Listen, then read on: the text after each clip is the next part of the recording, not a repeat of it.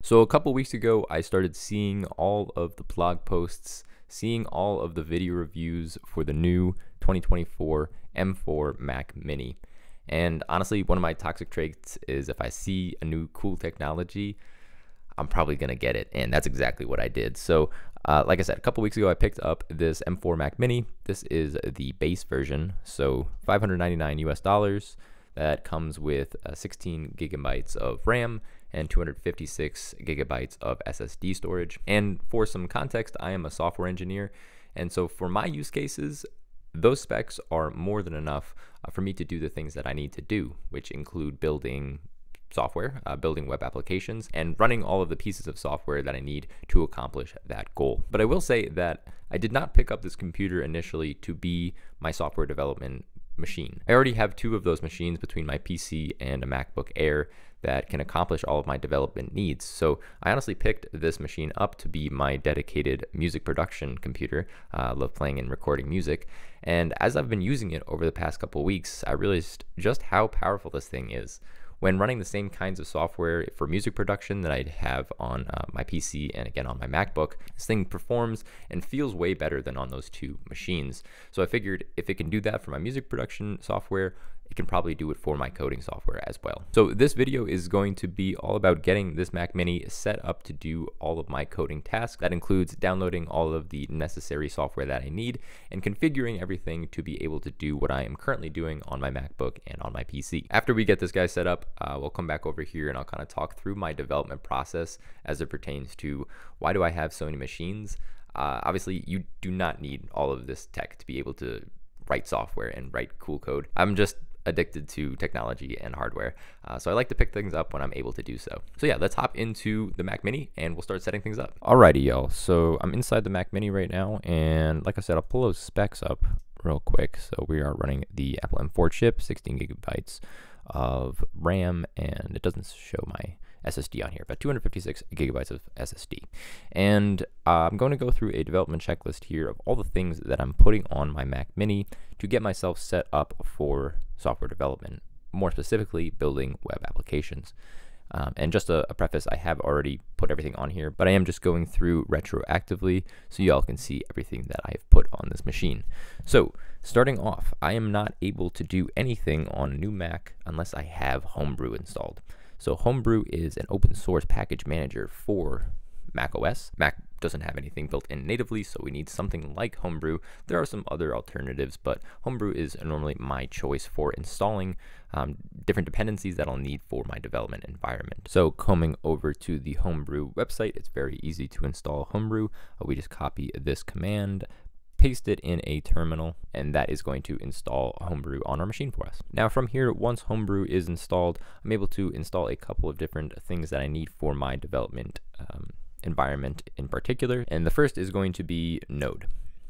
And again, you could download this straight from the website. I really do like to do everything inside of Homebrew. They even give you instructions on how to set Node, for example, on your path to make sure that all your terminals and anything inside of your code editors are able to pick this up. So once again, installing this is very easy. We'll just need to copy this into our terminal, hit enter, and Homebrew will install all the necessary dependencies for us. What's good with Node is it also comes with NPM. So this is the package manager for JavaScript type projects. And so for example, my front end is running React. So in order to set up my code base on my local machine, I'll need to install all of the packages that come with this project. And I won't be able to do that unless I have NPM installed. Okay, moving on to, that covers my front end essentially. But now in order to run my backend server, so I'm running a Spring Boot application running Java. So I will need Java set up on this machine as well. So we can do that through Homebrew as well. We'll be able to brew install OpenJDK, and then we can point this in our code editor. This will be the JDK that is used for the run and build process. Okay, finally, the last thing that I'm going to need from Homebrew at the moment is to install Postgres. So this allows me to do two different things. The first is access the pSQL command line utilities. So I'm able to log into databases right from my terminal if I need to, but this also allows me to set up any local database that I need, and I use Postgres in my application, so this is a must for me. So just to summarize, the first thing I did is install Homebrew so that I can install Node, Java, and Postgres on my machine. And now that those are all taken care of, we can install a few different pieces of software that will further aid us in our development process. The first is going to be Postman, and Postman allows us to hit our endpoints. So for example, I'm building my Spring Boot server, and if I want to test those locally, I can have my server running and I can hit my locally running endpoints from Postman.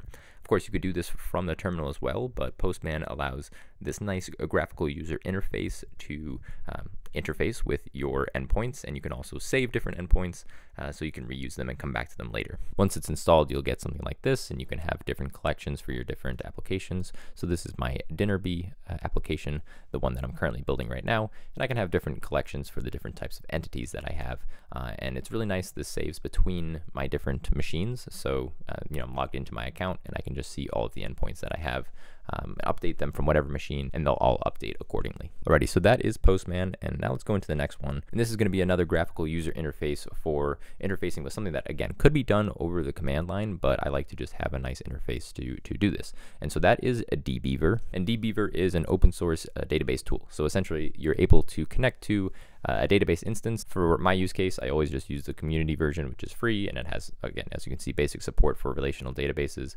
In my case, this is going to be PostgreSQL.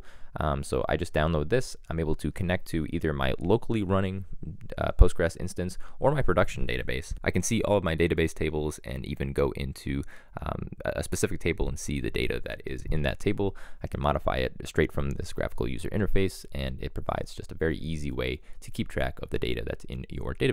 Alrighty, we are almost there. We only have 3 more things that I have to take care of. So now we're going to go into code editors. For anything front-end related, I normally go with VS Code. So like I said, my front ends are normally built in React, so I love to run any client-related code inside of VS Code. Once you have VS Code up and running, you can pull in your project. And so again, this is my DinnerBee project. You can change out your themes to suit your mood. So for right now, I'm ripping this Kimby Dark theme.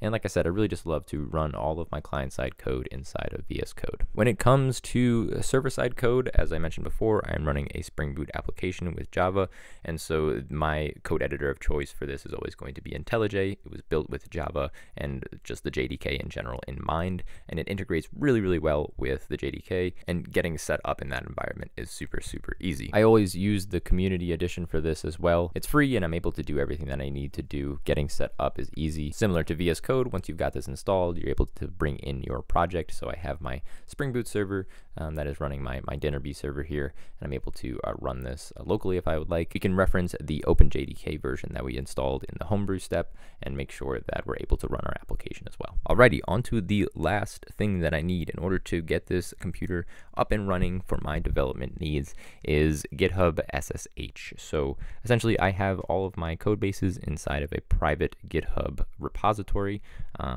And in order to clone those repositories onto a new computer, I have to create an SSH key on this machine so that GitHub knows that it is allowed to clone and write to these repos as well. So these are the docs that I always use. I feel like I have to do this every single time, but it gives you all the commands that you need to run in order to generate an SSH key and set it up in your GitHub account so that this computer can take actions on your private repositories. But that wraps it up. This computer is now 100% ready to go for all of my development needs. To recap, the first thing I did was install Homebrew so that I could use that package manager to install versions of Node, Java, and Postgres. From there, I downloaded Postman and dbeaver, which are GUI methods for interacting with sending HTTP requests and also interfacing with a database. From there, I installed my code editors. I use VS Code for anything on the front end, and then I use IntelliJ for my Java server. And then finally, I set up my GitHub SSH key so that I am able to clone my GitHub repositories and write to them from this new machine. Alrighty, so that is everything that I loaded up onto this machine to be able to accomplish my coding tasks. Like I said, I'm a software engineer that is building web applications, building SaaS, and it's nothing crazy.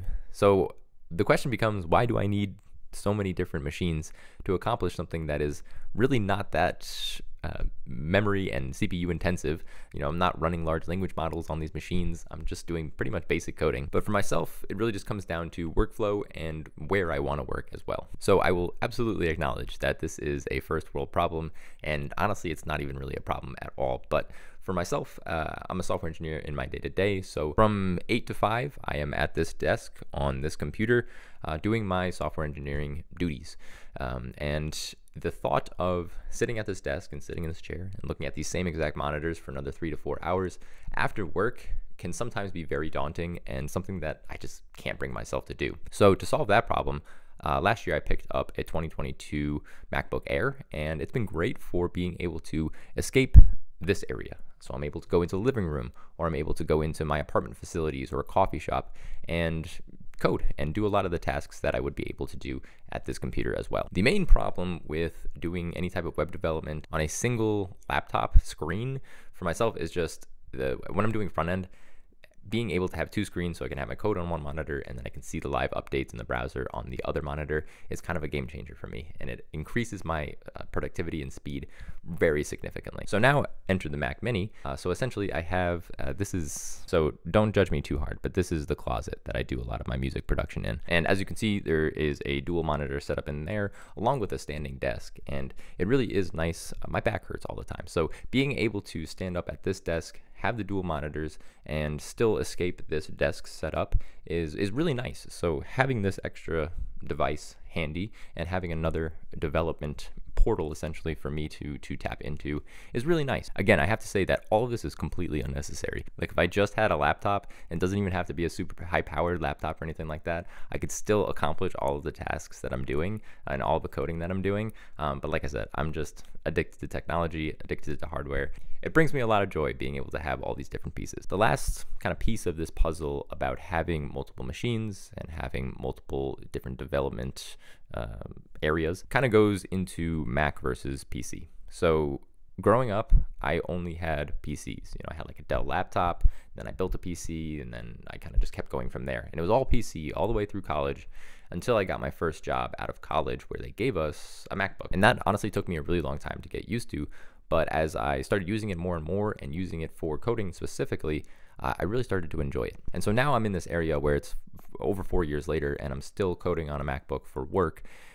And I've also picked up a couple of Mac products for my own development work as well. I think at some point there will come a time where I stop coding completely on my PC. You didn't hear that. And it's not anything like in particular. It's just the way that the applications feel. And it could just be that this machine isn't super duper powerful, which hurts to say because I built this PC for like $2,000 a couple years ago.